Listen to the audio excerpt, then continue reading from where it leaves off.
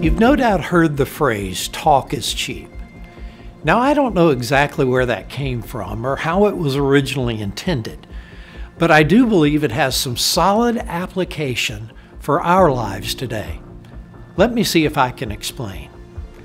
Jesus, speaking in John 13, said this, "A new commandment I give to you, that you love one another. As I have loved you, that you also love one another. By this all will know that you are my disciples, if you have love for one another."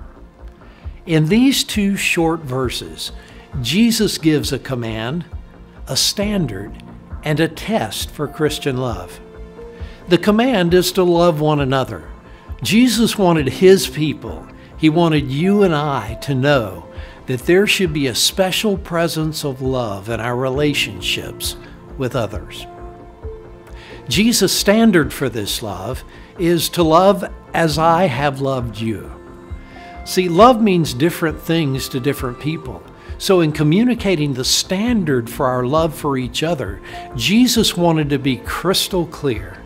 His statement, "As I have loved you," carries with it the unconditional love Jesus has for mankind and the sacrificial love he has for those who believe. And the test is demonstrating this love. Why? Well, because talk is cheap.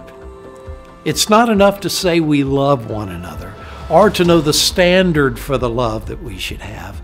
We must demonstrate this love through our actions to others. We have to do it.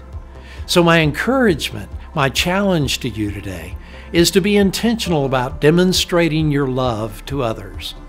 Let's move God's Word from our head to our hearts and be the model of love that God wants us to be.